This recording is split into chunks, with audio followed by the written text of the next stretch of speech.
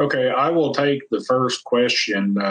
Roger asked, is it better to add users from the portal than the PWDM node and Explorer or the connector? What is the difference? It really doesn't matter either way.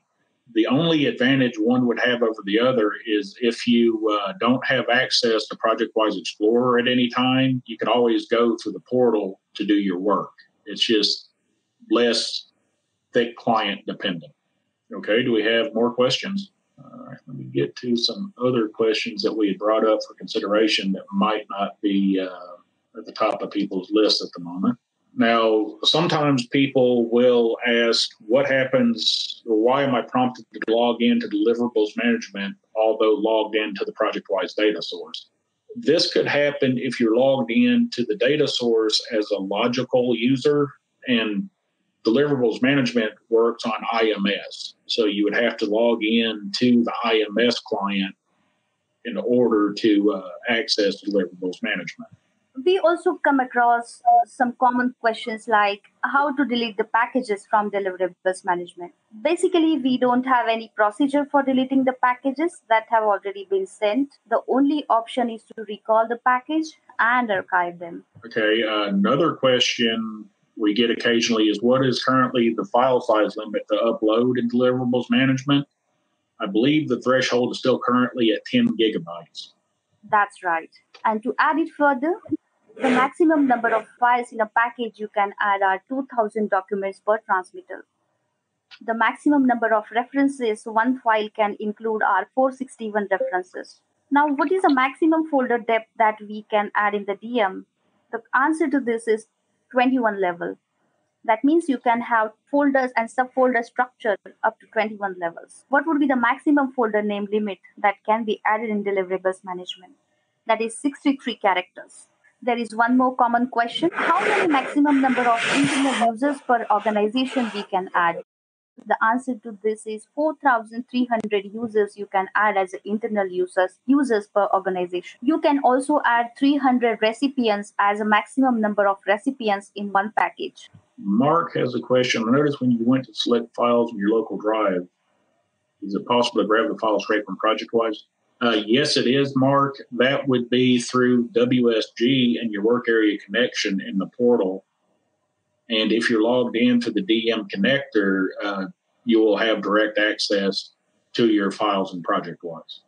And Vikrant asks, thanks. When we are sending a transmittal, so is it just a link of a doc we are sending?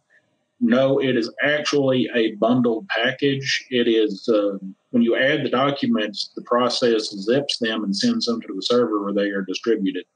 So you're actually getting full copies of the files. That's why you have to wait for everybody that's on the send list, that's on the recipient list, to acknowledge it before you can actually access the files, which is a question I've run into this week. Okay, how do you manage the company name when you create an external organization? You add the contact's email, but you don't see the organization fields to fill. That, Stephen, is handled when the IMS account is created. The company name is designated on IMS account creation. Now, the project, I believe you can rename the project, but I'm not 100% sure on that. Maduri, do you know? I'm also not sure on that, Dan. I believe it gets managed via IMS thing only. I believe so too. Gary with the Oregon DOT, Deliverables Management works with the web client and with Explorer through the DM connector. Let me share real quick and I will demonstrate that. I actually had that pulled up because I anticipated that. When you install the Deliverables Management connector, there is a separate installer for it you can find to the downloads. It's added to ProjectWise in general, and any projects where you have Deliverables Management enabled work on through ProjectWise, through Deliverables Management, and do your settings and everything.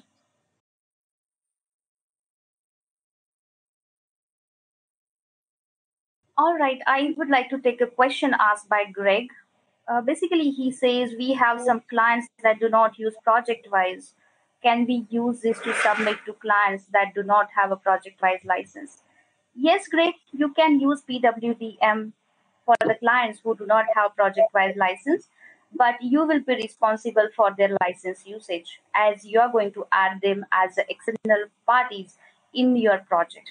Okay, Thomas asked, is there a way of linking a ProjectWise user account to DM user list for internal use to save duplication of effort? No, there's not an address book capability yet. I don't know if that is in the pipeline, but it does make sense. I believe that would be a possible enhancement if it's not already filed. Okay, Claire from Jacobs asked, does the client who you are sending a transmittal to require a Bentley account to be able to view the transmittal contents? Yes, they need to have an IMS user account associated with a Bentley to view the packages you have been sending.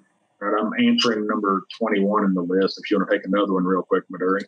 So Shavin from Tetratic asked, is this deliverable management the same as the one available from ProjectWise 365?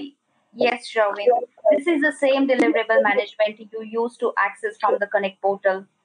It has all the basic functionalities that were included in the Connect portal, only it is now available in ProjectWise 365 project. Okay, I'm going to grab the one from Mike. What permissions do people need on the portal to be able to manage DEM?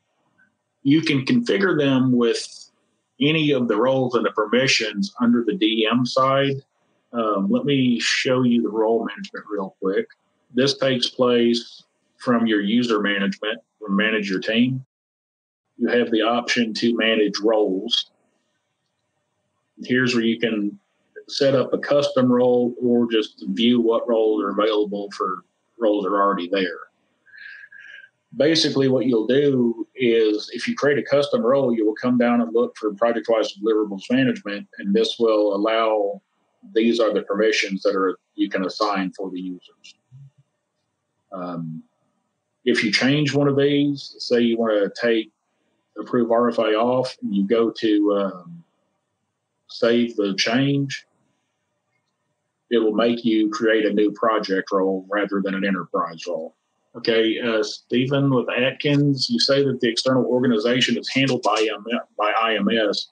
What happens if the organization doesn't have IMS accounts? Can you use DEM with these organizations? They will have to register with IMS. When they go to accept the invitation, they will be prompted to either log in with their IMS account or create one at that point. Okay, Roger from Oregon says, what will happen to the previous packages sent to an old email if there was a change of email address?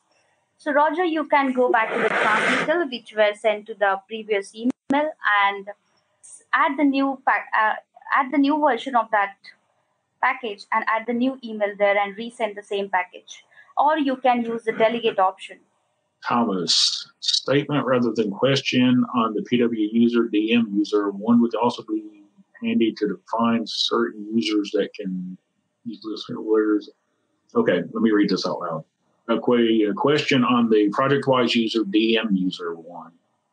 Would also be handy to define certain user lists as external as well if there is a future update linking both ProjectWise and DM users.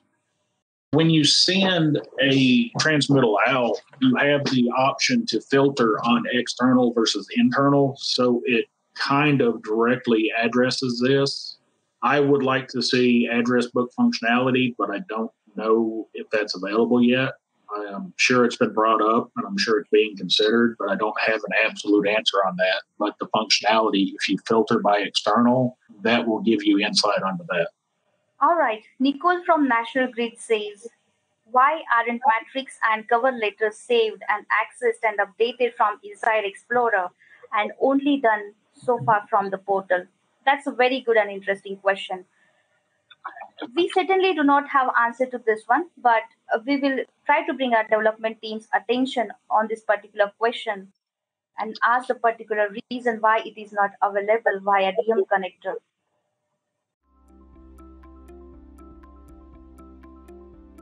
If you found this video helpful, please give it a like. If you want to see more such series, consider subscribing to our channel. Thank you, and see you next time.